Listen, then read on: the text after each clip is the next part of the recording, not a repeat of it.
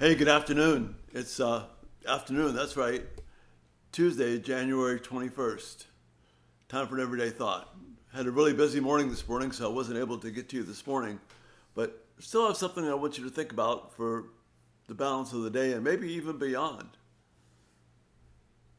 We talk a lot about our comfort in God, and so we say things and read, as from Romans 8, as we should, that if God is for us, who could be against us?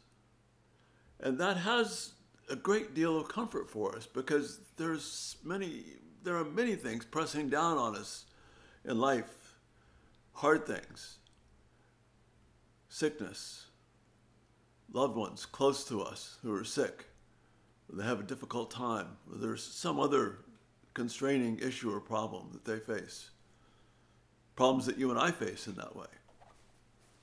So we say quote this passage from Paul, and we say, if God is for us, who can be against us? And that's true, but we need to have some balance to it, some strength to it. Because what does it mean that God is for us, and what does that tell us about God's character? In our Bible study tonight, for our group that meets at our church here in South Carolina, we're going to be looking at 2 Samuel 6, and I'm deeply indebted to Dale Ralph Davis and his commentaries.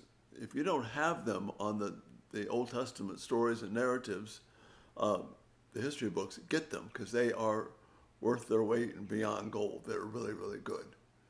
So in this particular passage we're looking at tonight, Davis makes this observation about God, because some disturbing things happen in this chapter. But Davis says, this 2 Samuel 6 passage teaches you and me that a fearful sense of God's holiness doesn't suppress joy, but stimulates it. A fearful sense of God's holiness doesn't suppress joy, but stimulates it. Now, that's kind of contrary to the way that we normally think.